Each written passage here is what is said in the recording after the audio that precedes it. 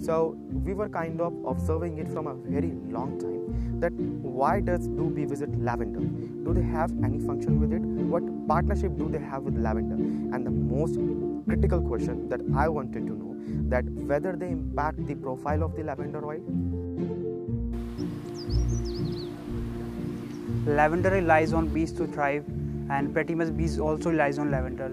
Without bees, lavender would not exist. Lavender cannot even produce seeds without bees, and seeds are very important for our population lavender, that diverse lavender that Blise organic use. Our harvesting is 100% labor work. We do not use any modern equipment for harvesting. It's mainly because of these bees and also for the employment here. Modern harvesting equipment can harm these bees, and also it may disrupt the ecosystem here.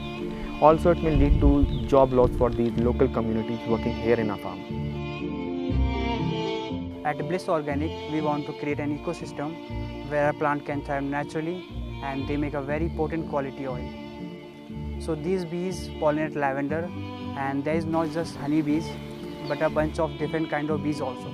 So these bees gets benefit from lavender, and lavender also gets benefit from these bees. We love our bees and we do care for them. That is why we have planted some other flowering plants in between the lavender fields, so they can enjoy them also in other time of the year when there is no lavender. We are also looking for some other ways through which we can help these bees to thrive. This planet is our home. We need to care for it. That is why we always try to build an ecosystem so that it may help our planet and our crops to thrive.